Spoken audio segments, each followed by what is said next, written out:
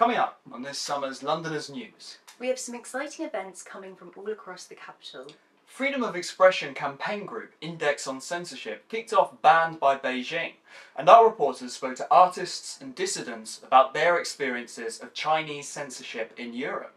And MixMag and Outernet are celebrating Pride Month with an immersive exhibition near Tottenham Court Road.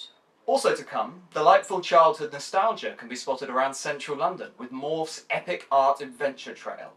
First up, there is growing evidence that an emboldened Chinese Communist Party is employing a range of tools aimed at pressurising or manipulating foreign entities to respect and align with the CCP's political agenda. Index on Censorship's exhibit Banned by Beijing, running until the 10th of July, seeks to raise awareness of the CCP's subversion of freedom of expression in Europe. Our reporters went to speak to artists who have faced this kind of cross-border repression.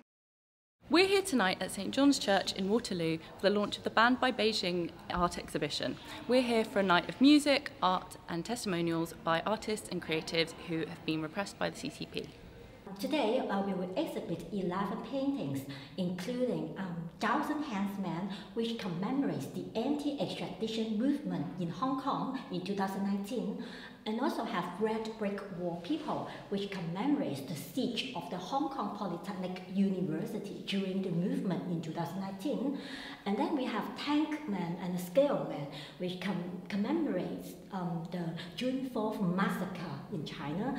In 2021, we held an exhibition in Hong Kong. Some pro-CCP media journalists came under pretense to our exhibition. I was accused by the pro-CCP newspaper of violating the Hong Kong national security law.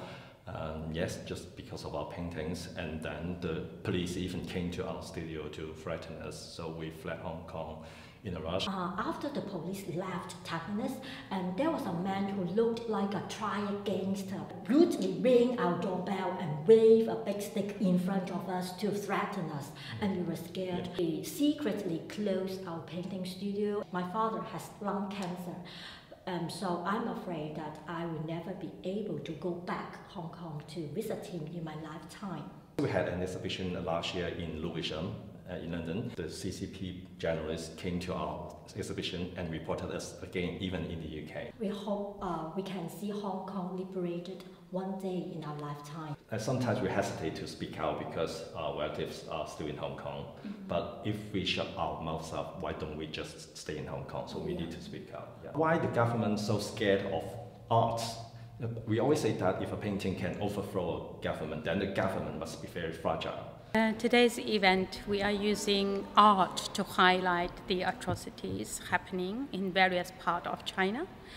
And I represent the Uyghur community. I'm leading the campaign in this country, Stop Uyghur Genocide, because genocide is happening, has been happening since 2016.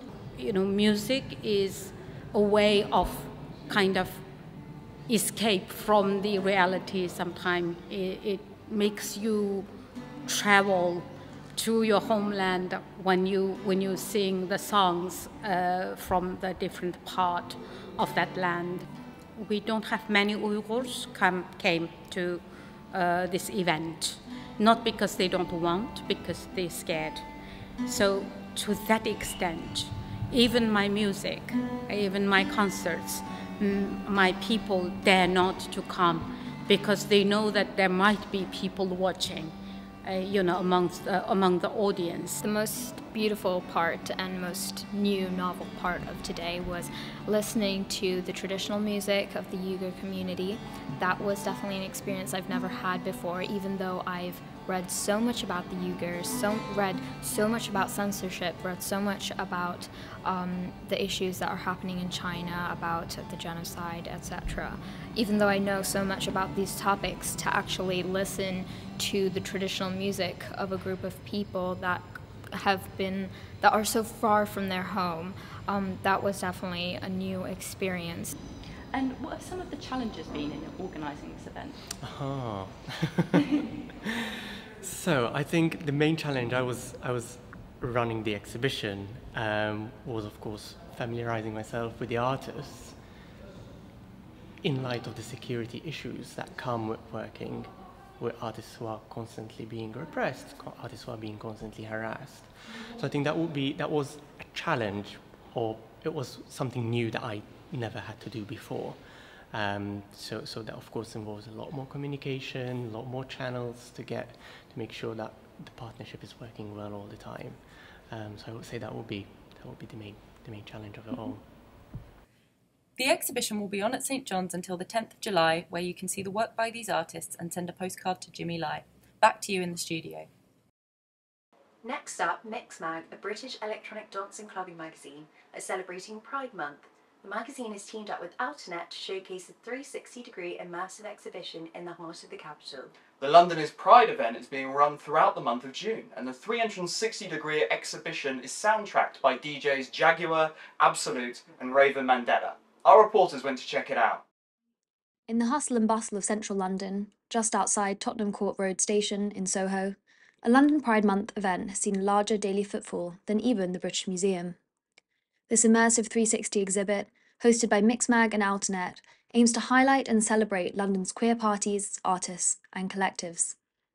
For every Friday of June, DJ sets from Absolute, Jaguar and Raven Mandela will soundtrack the LED display of photography, flyers and posters from across the queer dance music history of the UK. To find out more, we spoke to MixMag's managing director Nick Stevenson and editor Patrick Hinton about why they created the exhibit and what impact it has had on the London Pride scene. MixMag approached Outernet and we wanted to put something on in this new space. I'd gone down there for the World Cup and seen this huge new space that seems to have popped up out of nowhere during lockdown, and everyone's talking about it, so we thought let's do something for them or at this location. And it's MixMag's 40th anniversary this year, so we pitched an idea to them saying let's do a celebration of our anniversary with like the last 40 years of dance music, with all of our covers and our streams. And they said, yeah, we love the idea, but can you help us with something else? Could you do something for Pride? Now, of course, MixMag has been working in LGBT space since our inception. We've always worked making sure that there's safe space for people to dance and to enjoy music. And house music comes from the gay clubs in New York and Chicago and in Detroit. So this is something that has always been part of our culture. So when they said to us, can you do something for privacy? This is perfect for us as well. So what we went about doing is putting together something for them where we collected all the flyers from all the LGBTQI plus nights around the UK, predominantly London as well, showing the history of the events that have been happening in our country and in the capital. What we were hoping to do with the exhibition is not just for people to come down and discover the history and the culture and the music, but also it's a new place for people to come and dance, because these are 30-minute sets that are played loud on the huge systems with great visuals. And it just means that hopefully people in the centre of London can be getting off the tube or in between commuting or on their way home and wandering to Outernet and start dancing around. That's just be fun.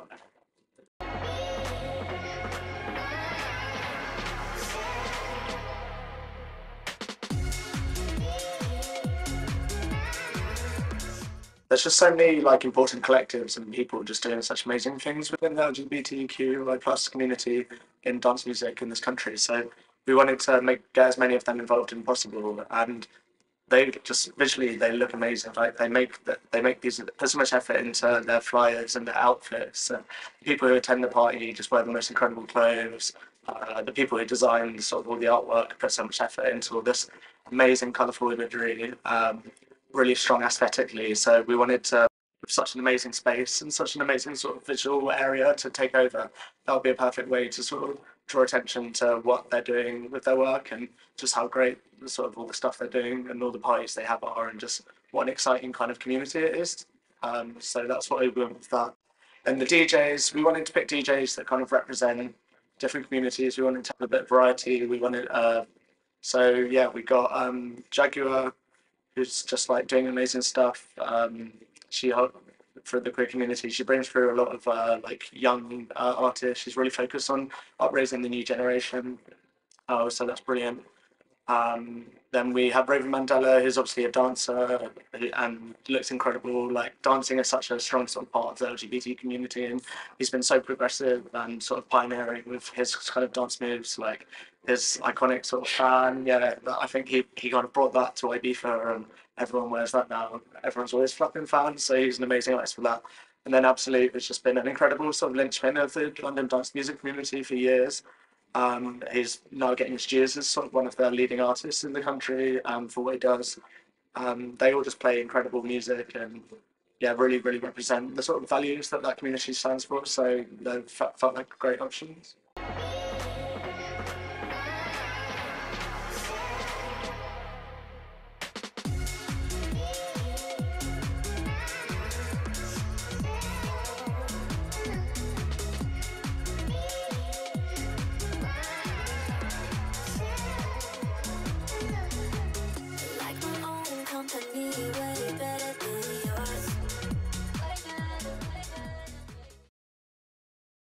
Finally, fans of much-loved character Morph have formed a fun, family-friendly sculpture trail for people to follow through some of London's most famous streets.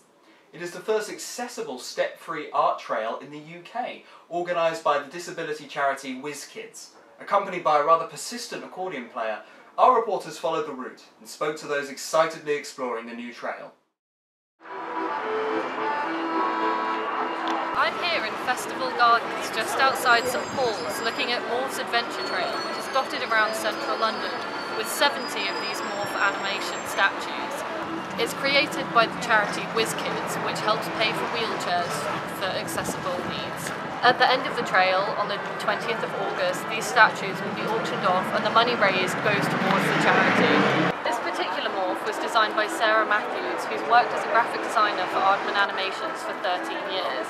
It seeks to highlight the important work that WizKids does in raising money for wheelchair users under 25.